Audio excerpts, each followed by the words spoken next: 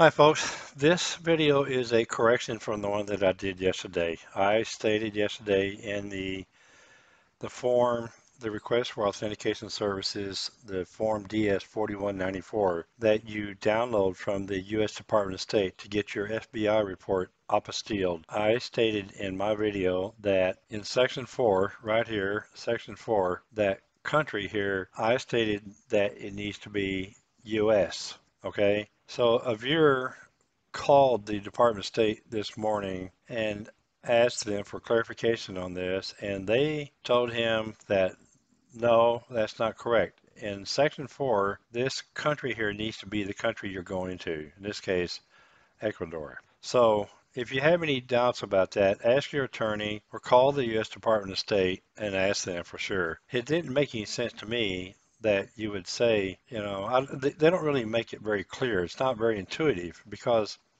they have country in this box, section 3, shipping details. All right, so this is where you're going to ship the document back to you. You want it shipped to whatever country you're in, obviously.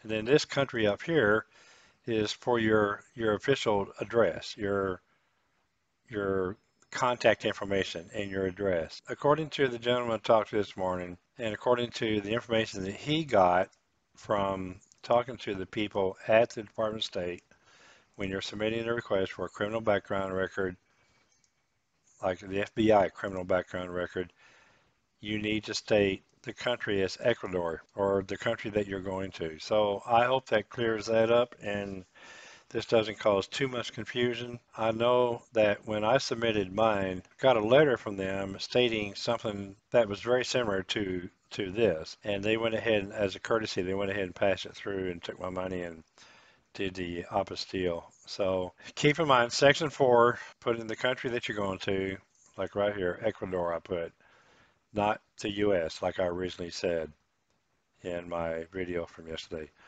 I hope that clears that up. If you have any questions or if you have any further clarification about this, please feel free to leave it in the comment section below or send me an email. And if I have to, I'll do another video about it. Okay, that's it. Thanks a lot. See you next time. Ciao, ciao.